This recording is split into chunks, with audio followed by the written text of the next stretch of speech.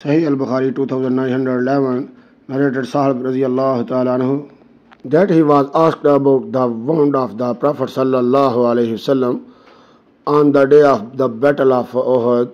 He said, the face of the Prophet sallallaho, alaihi wasallam as wounded and one of his front teeth as broken and the helmet over his head was smashed. Fatima radiyallahu ta'ala anhu washed off the blood, while Ali radiyallahu ta'ala anhu held water.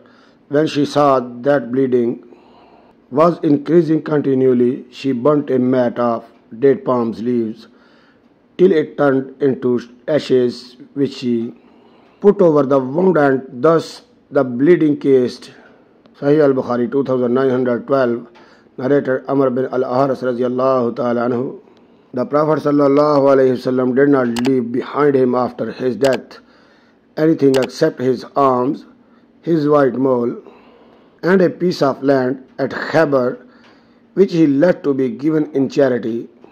Sahih Al-Bukhari 2913, narrated Jabir radiyallahu ta'ala anhu, as above, hadith number 158, narrated Jabir bin Abdullah radiyallahu ta'ala anhu, that he participated in Ghazwa, holy battle, in the company of Allah's Messenger sallallaho alaihi wasallam. Midday came upon them while they were in the valley having many thorny trees. The people dispersed to rest in the shade of the trees. The Prophet sallallahu alaihi wasallam rested under a tree, hung his sword on it, and then slept. Then he woke up to find near to him a man whose presence he had not noticed before. The Prophet sallallahu alaihi wasallam said, this man took my sword out of its scabbard and said, who will save you from me? I replied, Allah subhanahu wa ta'ala. So he put the sword back into its scabbard, and you see him sitting here.